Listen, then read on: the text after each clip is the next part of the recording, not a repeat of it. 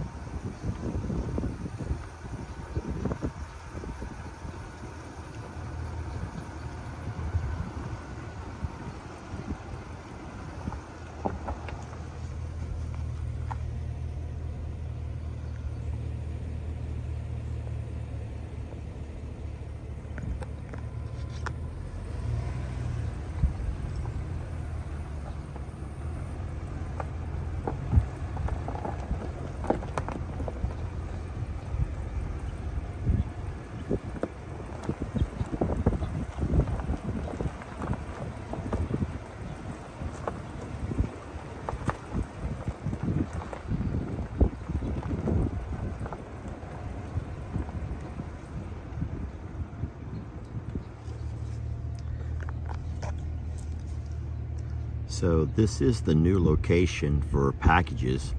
Leave all deliveries and packages here, which is pretty clever. And then the way that the UPS guy does it, he pulls right up to where the gate is closed. He kind of turns in like I'm doing here. And then they have to make this U-turn. And I think that they've left them plenty of space. No one's complained yet. No driver, UPS or Amazon, has complained about it yet. And so I'm guessing all of the vans that come in here and drop off have had no problems whatsoever. You can see, now of course I'm in Jamie's car, but it's easy enough. That's all there is to it. And then back out the driveway they go.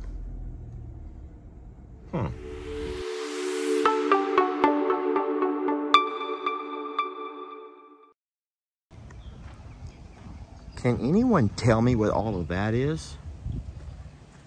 Those are turtles. There are turtles in the water like crazy, and there's a whole bunch of them in that one little cluster. So we do have dye for this pond. I think I may go ahead and dye the pond right now. It looks like Ellie and Megan have cleaned out the canoe. Thank you for that, Ellie and Megan. I will take the canoe now and go ahead and spread out the dye. Or I'll have Ellie do it, not real sure. It's something that he needs to learn how to do, but I don't mind doing it while I'm here. We also have rain coming. Guys, look at that. What is that bobbling around in the water? You see what I'm looking at, right? There are several things bobbing around in the water right there in front of me. I hope those are not snakes that are breeding. If that's a cluster of snakes that are breeding, that's going to be very, very scary. And that might, there they just went under. And that might have just changed my plans for putting the dye into the water. No, there are heads bobbing up. There's a lot of heads bobbing up right there. I know you can't see it. I know you can't see it. I'm not going to scare you all. But we're going to get rain this week. And I think having that dye and then algicide in the water before the rain is going to be better. It'll help mix it all in well. So I'll take care of that while I'm here. Everything else looks fine. I have to stop doing this though. What I do, even though I shouldn't, is every time I come up in here, I always look around to see what's wrong, what's not been done, what could I do differently, what could I do. And that's not my role. I have to let that go.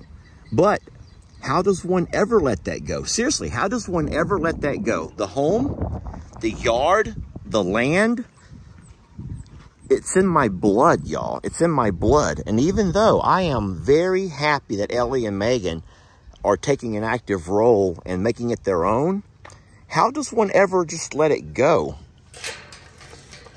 Answer me that. And am I within my rights to still try to, quote unquote, hold on to it? I don't think that I am. I don't. I'll talk to you about a few things. This is the football field that I built for L.E. when he was 7 or 8 years old. It later became a soccer field whenever he evolved into playing soccer more than football. These trees were planted to be the borders, the out of bounds. Now, things have changed over the years. As we've stopped playing football, we end up getting more animals, the fences moved out, and things have changed. But do you know there's a time when way over there was a football goalpost with lights? There was another one right here, a goalpost where we would kick field goals. And this yard has always been a special place for me. It still is. And I don't even live here.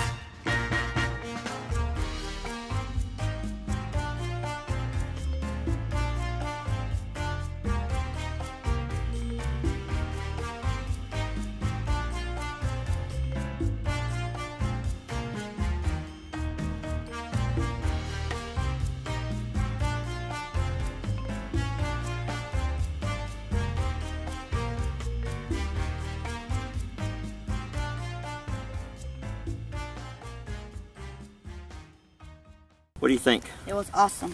Happy 11th birthday. Thank you. You know your dad loves you very much. And I can't wait until birthday number 12.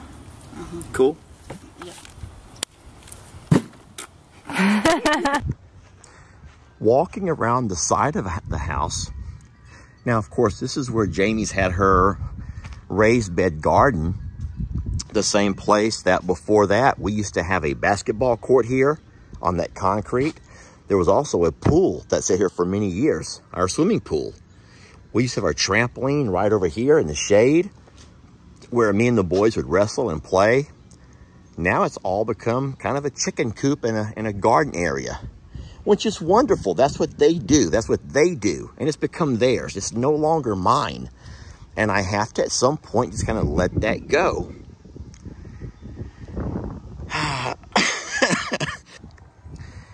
Everyone knows how special the barn house is to me, the barn dominium we call it. This used to be my barn. Guys, you see all of the barns here now, the carport, the barns, but you do know that there was a time when this was the only barn. This here was the ramp that I would use to drive up my lawnmower, my tractor, my side-by-side. There was no face on it. This over here was all opened. And I would drive right up onto it using this ramp. And of course, everyone knows that after Hurricane Harvey came and flooded my original home, then this was converted into my home. And here it sits. The back side of the barn house, which is now my bedroom and bathroom, this used to be the chicken area where the chickens lived. There's so much history here. And all of this was a covered area where the animals would come up and rest and get their water. This was their shade. This was their awning and their shade and their watering hole. Hush it up, Rocky. I ain't even talking about you. Jamie and I were so excited when we got the carport built. We could park our vehicles in here. We paid to have automatic garage door openers put in so we could kind of like pull up and drive in. The kids have no desire to use this place at all. They do not want to park inside here. So instead, we've kind of made this an extra place for hay, an extra place for storage. Everyone remembers this here, right? It's just become an extra place for stuff. which is fine. There's nothing wrong with that. Everyone needs to be able to utilize, you know, their space for what they want to do with it. But it's just so crazy how things have changed. Hey, there you are. I'm just talking about how things have changed over the years. Well, yeah. How you doing, son? I'm doing good. How about you? Good. All right, so walking around back. Hi, sweetie. You do know that you have one more week here, right? One more week. We're going to have Tina, our alpaca shearer, is going to come on Saturday, the 13th, and she's going to shear all of the alpaca. And Indy will be loaded up along with our sweet Starla. And, oh boy, here it goes, along with Annie. And we're going to be taking Annie and Indy, who are going to be freshly shorn, along with Starla, to Longhorn Lester's. Now, I'm going to tell you now what you're about to scream at me. What about Ernie? What about Okie? Okie and Ernie are both uncut. Neither one have been neutered or castrated. And so we're at a little bit of a dilemma in how we're going to do this, but we do not want to leave any of our alpacas alone. They're a pack/herd animal, and they need to have at least one of their kind with them. So we're going to temporarily leave Okie and Ernie here, but they will be together, and that will help them adjust and be fine. They're both males, and they'll be fine. At some point, we'll try to find a vet who can take care of them, and then we can make decisions later on how we do all of that. Hi. Hello, handsome. He's like, Dad, you talking about me? Wait, I gotta get neutered? Yes, at some point you do. At some point you have to be, sir. And then the reason we're taking Annie with us is because we want to make sure we have a partner for Indy. And you're going to say, Lester, Indy's fine. Indy's fine with the horses. She's always been with the horses and ponies. She's good. Yes, except for the fact that the horses/ponies are already over at Longhorn Lester's. All of her friends are gone. Her friends are already gone, y'all. She needs to be back with her friends. And we're going to take Annie with us because Annie cannot continue to be in the pasture with that little munchkin right there, because he is becoming more and more mature. We'll just say mature, and he's starting to experiment and play house or play doctor with anybody who will go out there with him. And we just don't want to have any issues. Last thing that you might not realize, but you should, friends, you better hear this part. Ernie, who is his father, if Ernie ever sees him as a threat, Ernie will castrate him with his own teeth. You heard me correct. We do not want that to happen. So we have to be responsible.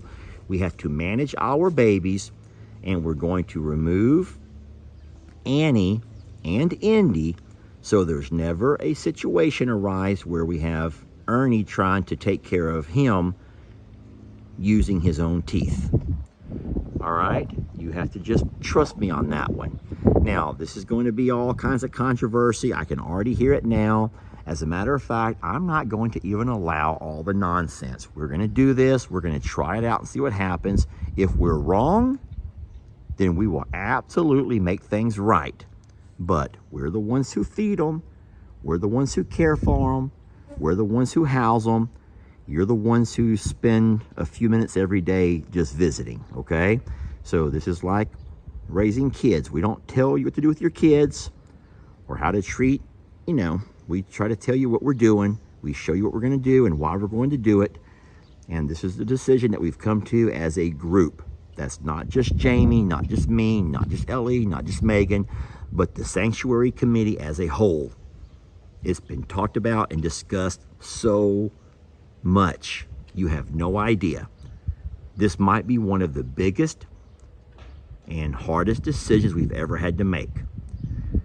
The last thing I'll say about it is, if you're sitting there right now saying, but Annie's going to miss Ernie. Ernie is her partner. That's not fair. Annie and Ernie, they're not humans. They don't understand relationships the way that you and I do. It's not like we're taking away we're not taking away your spouse. It's not like that. It's her partner, y'all. But she'll have a new partner. She will partner with her, and Okie will partner with Ernie. And they'll remain in the pastures where they're more comfortable with all the babies. So just give us some time. Let us figure it all out, and we will let you know the good, the bad, and the ugly, like we always do. All right? So if you want to disagree, then you're more than welcome to. If you want to call it now, then you can call it now. That's fine. We just ask that you remain polite and respectful in your comments. And here's an example. Lester, I respectfully say that you're making a big mistake. Lester, as nice as I can say it, you don't know what you're doing when it comes to alpacas. Lester, what you don't understand is this could possibly happen, or you might. There's so many ways to be kind and respectful in things we don't understand and don't agree with. But we have to make this decision, and it's been made. We've talked to a lot of people in the know, even alpaca people, y'all. And that's what's going to happen. I just think that there's one last thing you might be aware of. If you don't already know this, RJ, who is about the same age as Indy, who had not been castrated, was doing all that same stuff that Okie's been doing. At some point, one of the other donkeys just had enough, and that donkey grabbed him by the neck, twisted him around, and broke his neck. The Arms family lost their beloved RJ. Now, we know we have to get this donkey castrated. We know that has to happen. But we can calm down a whole lot of those hormones and emotions if we get the other alpacas away from him. All right? So, that's what we're going to do, and that's why we're doing it. I don't know if I mentioned Starla, but we think that Starla is big enough, heavy enough now that she'll be able to come back and not be doing all the same escaping that she's been doing before. A couple of things in the background. You may see the Argo. You may see the little tractor.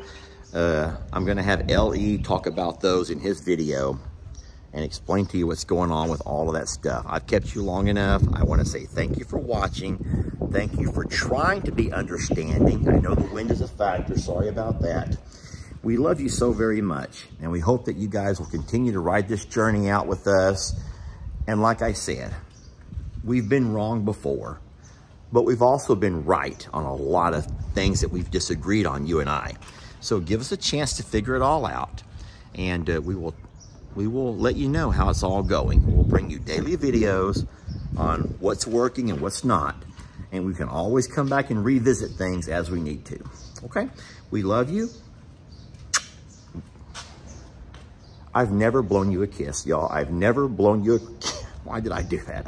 Okay. Love you.